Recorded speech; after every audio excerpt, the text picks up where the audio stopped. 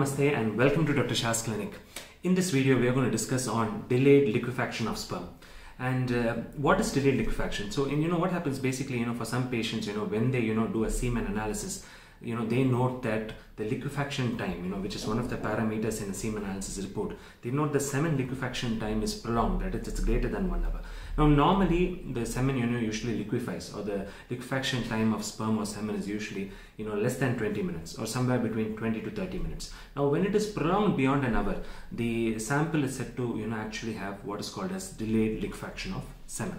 And what happens basically with the delayed liquefaction of semen is that the sperms do not gain motility, and sometimes in samples that shows delayed liquefaction, the sperm motility is sometimes usually low.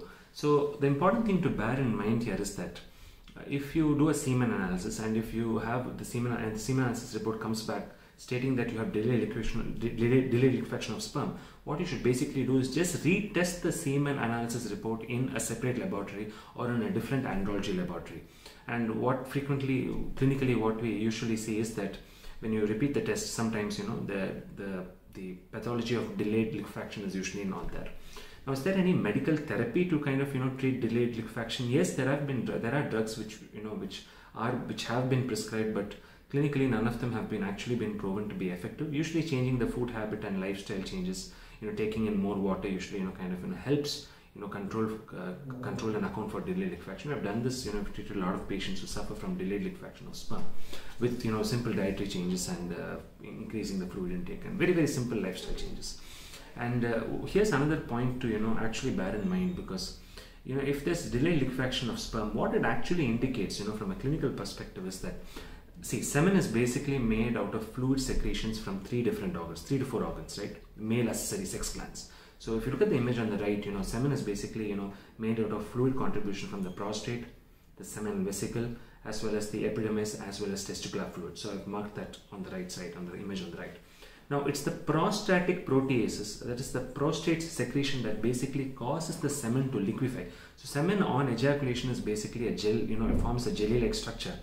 And basically it's the prostatic proteases, which are enzymes which breaks down the semen and then makes it liquid. So what basically happens is, when prostatic proteases are inadequate, or if there's an imbalance in the secretion of the accessory sex glands, basically what happens is there is going to be delayed liquefaction of sperm. So please remember, delayed liquefaction of sperm is not basically a problem. It's not a major pathology, but if you note it in all your semen analysis report, you should visit an andrologist near you and consider simple lifestyle treatment strategies which can basically improve your hydration status and restore the balance between your male accessory sex gland production.